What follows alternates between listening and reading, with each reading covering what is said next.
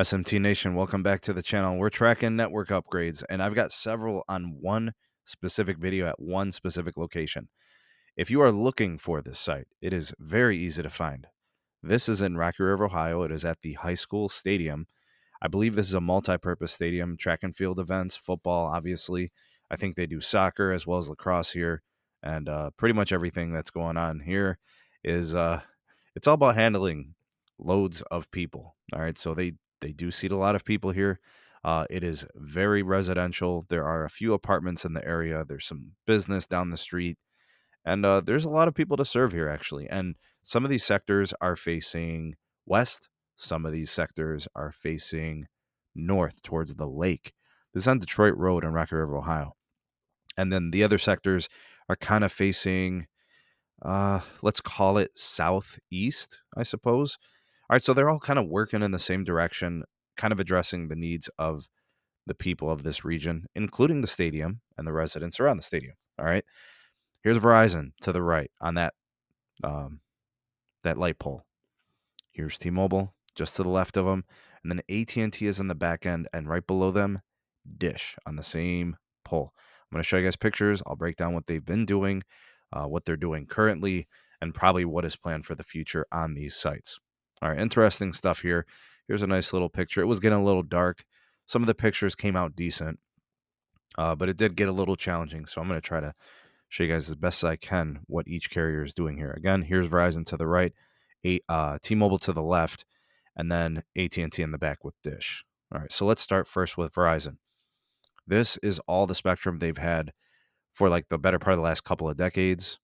Band 5, Band 13, PCS, Band 2, AWS, Band 66. That's all there. All right, for Verizon. There's some old gear there on the edges. I don't know if you guys can see it there. Yeah, that's got to be taken out pretty soon.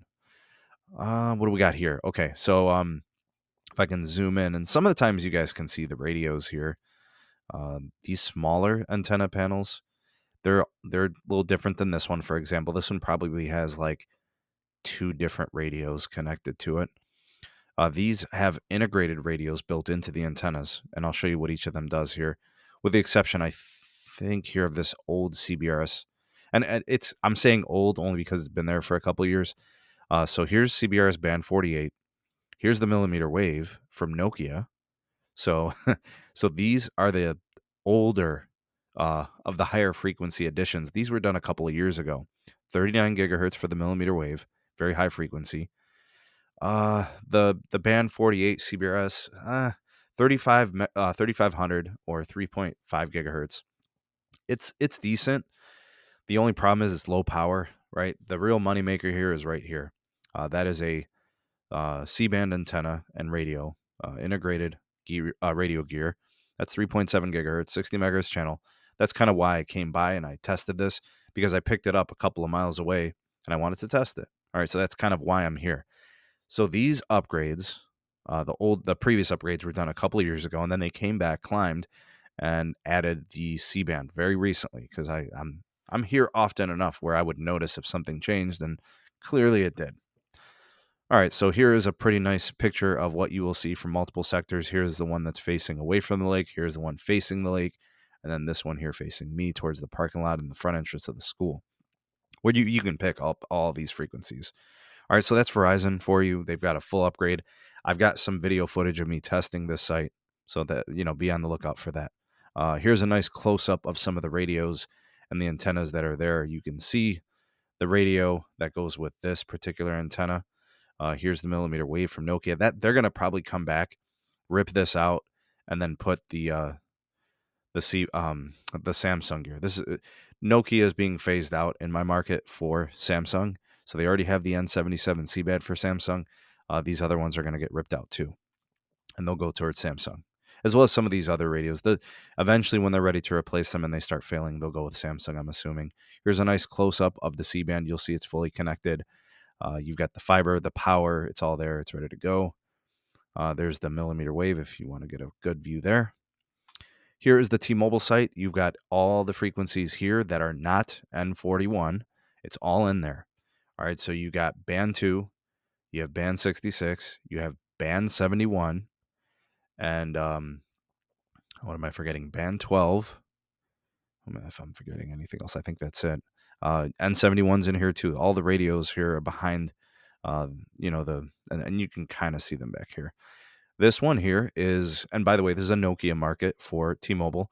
Here's the N41. I'm going to get you guys a nice close picture. And this is a very simple upgrade that T-Mobile did here. All right, here's the N41. Everybody always says, Sneed, how do you know? How can you tell? I post pictures literally all the time. Watch the videos and look at the pictures. All right, so you will see that this has every frequency that's not 2.5 gigahertz. All right, here is that one.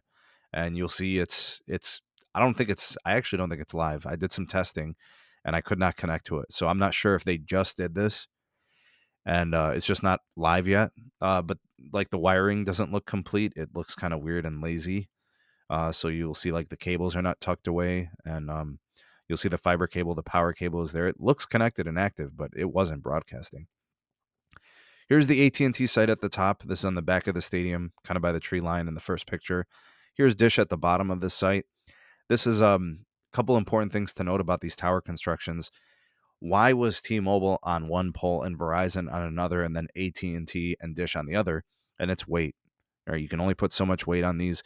When they were initially built, these poles, I'm not sure how much they were built to withstand in terms of weight.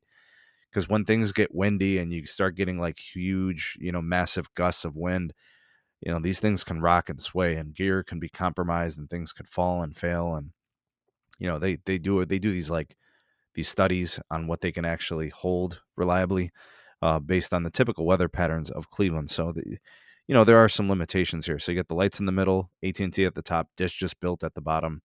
I'm excited to start testing Dish very soon. Here's the antenna gear and radios for AT&T. It is a mess. I have no idea what they're doing. It's been like this for a while. Yeah, I'm hoping that they upgrade some stuff pretty soon and they can kind of clean all this up. Not good. Didn't look good at all. This is all old gear.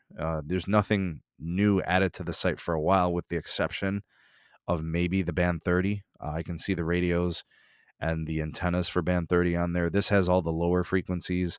You got your band 14, your band 12, your band 29 might be up there. It depends on what the radios are behind it. I couldn't really get a good view because I was on the other side of the parking lot. But anyways, I'm going to be tracking this for C-band upgrades for 5G+. I'm going to look to see if some of this gets moved. There is a location here that would fit both N77 frequencies. So they'll put the DoD at the top and they'll put the C-band at the bottom. So 3.45 gigahertz at the top, 3.7 gigahertz at the bottom. But I would be concerned about the weight here. So something might have to come down, or they might have to consolidate some radios to free up some weight, because some of these radios weigh like 100 pounds. So I don't know. We'll see what they do with that upgrade. I'm very intrigued by what they're going to do there eventually.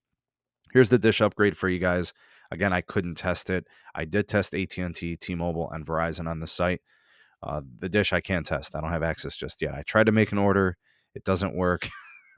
We'll see if somehow, some way, somebody reaches out to me from Dish and figures it out and I could start testing it. QR codes on the side of the antennas, if you guys have ever noticed that. They put one large antenna and then they do two radios, a low band and a mid band, and that's pretty much it. These tower sites are built within a day or two. And all that's really left for them is fiber if it's not there yet, and power if it's not there yet. And then that's it. And they pretty much move on. So that's what's going on at this particular site. Verizon fully upgraded, but they may have to do some swapping soon with some old Nokia gear. T-Mobile is not done at this site. We'll be testing that soon. As soon as that is on air and live. The AT&T we're monitoring, and the Dish, we'll test that soon. What do you guys think of this location, who it's serving, how they did their upgrades for each of the carriers?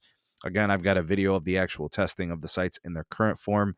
I'll be back to see what they do with the upgrades and test again once everything is upgraded from each of the carriers.